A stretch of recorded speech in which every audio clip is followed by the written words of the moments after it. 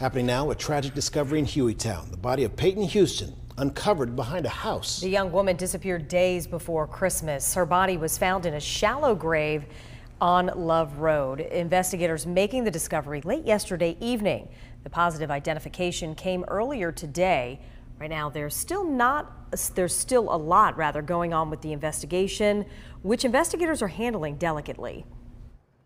It just takes time. You have to preserve the integrity of the crime scene, the integrity of the body, and it takes time. You have a group of great law enforcement officers working together, different agencies that pull together and work this crime scene.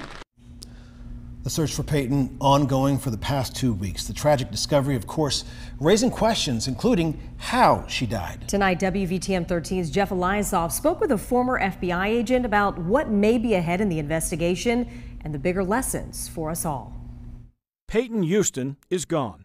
The discovery in Hueytown, as with Cupcake McKinney and Anaya Blanchard before, means our community's worst fears have been realized. In my 30 years in law enforcement, from 1970 in Birmingham to 1999 when I retired, I have never experienced anything like we're going through now in the Magic City. Former FBI Special Agent Jack Owens says the investigators will ask, who told police where the body was? Maybe that person would not identify himself or herself, but you start there and try to get an identity there. Then questions for family members, not suspecting them, but using family on our side, on her side, to get justice for her, helping her family get justice for her by going back in their memories and knowing who her friends are. A few nights ago, Paighton's mother shared her profound worry. I just know that my daughter is gone and she has not come home,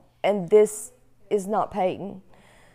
This is not her at all. Now the grieving begins, even as the remnants of hope remain. The rainy streets of 7th Avenue South are lined with missing persons posters like this one. Paighton Houston was last seen exactly 2 weeks ago when she left the Tin Roof Bar behind her. Agent Owens says no matter when her case is solved, the end of Paighton Houston's life is a cautionary tale. We lost her forever because she let her guard down. You can't get too comfortable in a bar late at night if you're by yourself. You're a lady. You don't have any protection. A mixture of pain and precaution as our heartbroken community enters a new year. In Birmingham, Jeff Eliasoph, WVTM 13.